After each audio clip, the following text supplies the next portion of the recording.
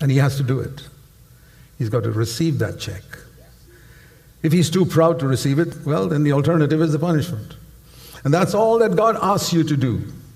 Receive that freely. Think of the price. Remember, this dad's giving his life savings. And God, when Jesus died, he was giving his life in order to save us. And then I say, there's not a single religion in the world, first of all, where any leader even claims that he was born of a virgin. The virgin birth is very, very important. Jesus Christ came to earth without a human father.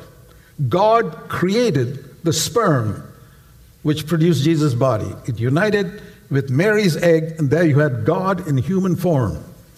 And no one has ever, no religious leaders ever claimed that. Secondly, no religious leader ever claimed that I'm coming here to die for the sins of the world. And thirdly, no religious leader ever rose from the dead on the third day. This is the foundation of Christianity. Christianity is not founded on do good, be kind, help the poor, and don't tell lies, and be compassionate. No. That's the superstructure. And that may look like what is taught in other religions, but there's a foundation underneath. And if you don't have this foundation, whatever religion you have, it's on sand. So what is it? The one who founded our Christian faith is born of a virgin, died for the sins of the whole world, and rose from the dead. No one has ever done that.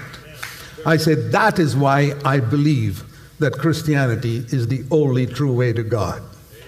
That's point number one. Then secondly, the truths that every Christian must know. We must not only believe, we must repent and believe in Jesus Christ to be saved. Not just believe